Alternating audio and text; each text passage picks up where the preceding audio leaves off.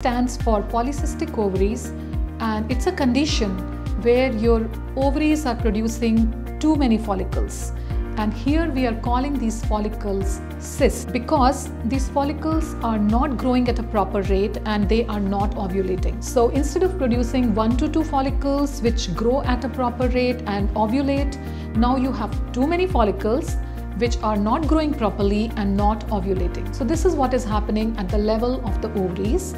Now you have more than 12 to 15 follicles. This is the definition of PCOS. Now how do we diagnose PCOS? PCOS is diagnosed based on Rotterdam criteria, and for a lady to be diagnosed as PCOS, she can have 2 of the following 3 criteria. Number 1 is oligoanovulation. What it means is you are not ovulating regularly. Number 2 is hyperandrogenemia, which means that you have more male hormone in your body, and it can look like clinical features like acne, hirsutism, excessive body and facial hair, alopecia, loss of ladylike hair and more of male pattern of hair growth on your body.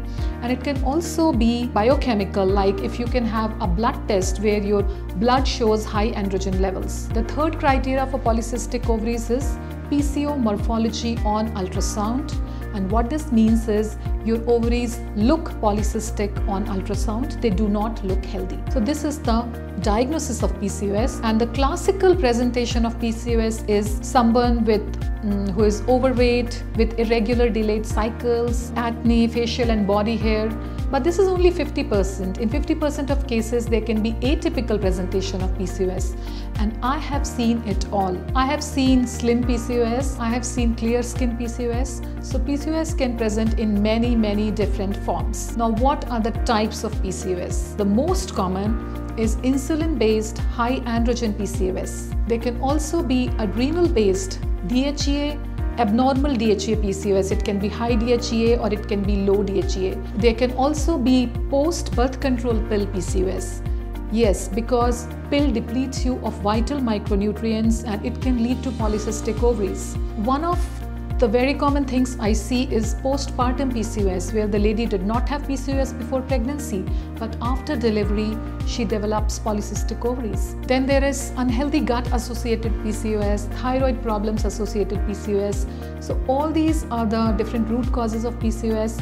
It can be a spectrum, and there can be a lot of overlap between all these causes. So when it comes to healing PCOS, you have to heal the entire endocrine system. And because a major part of your endocrine system, the hypothalamus and pituitary gland, is situated in the brain, so I will go on to say that you have to heal the mind as well as body if you want to heal the root cause of PCOS.